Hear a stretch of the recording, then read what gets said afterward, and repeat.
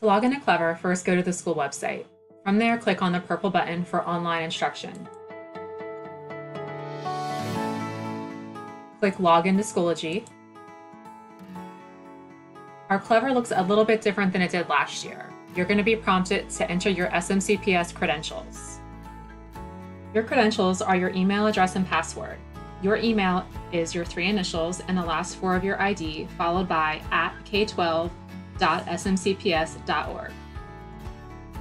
Once you enter your password, you may be prompted to change it if you have not yet changed it for the 2020-2021 school year. The password for elementary students is their ID number with 18 at the end. Secondary students would use their Google password. If you're having trouble with your password, you can have it reset. Go to the SMCPS Schoology website and go to FAQ and Tech Help. Password reset directions are here. Password reset link is also listed. If you are a student that is new to SMCPS, the first time you log in, you will be using a default password. That information is listed on this website. If you do need a password reset, you will have to enter your username, and that username is the first part of your email address, everything before the @k12.smcps.org.